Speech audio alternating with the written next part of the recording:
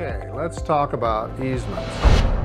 They can be a mysterious subject, and many seem unsure how to apply them to their layout. I'm going to show you how you can easily determine the proper easement for any curve. First, let's explain what an easement is.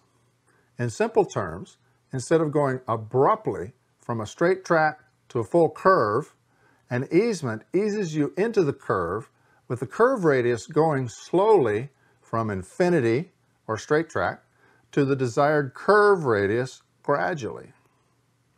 This not only makes entering the curve less jarring, it also creates a very pleasing, smooth, flowing look to the track on curves.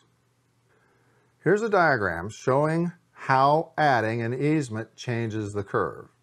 The red track shows the easement added. Notice on the left, you can start the curve a lot sooner on the straight track on each end, but that offsets the curve inward dramatically. Or you can offset the tangent or straight track outward, which leaves the inside curve location at basically the same place. Most of the time on the prototype, it's easier to move the tangent track outward than it is to move the curve inward.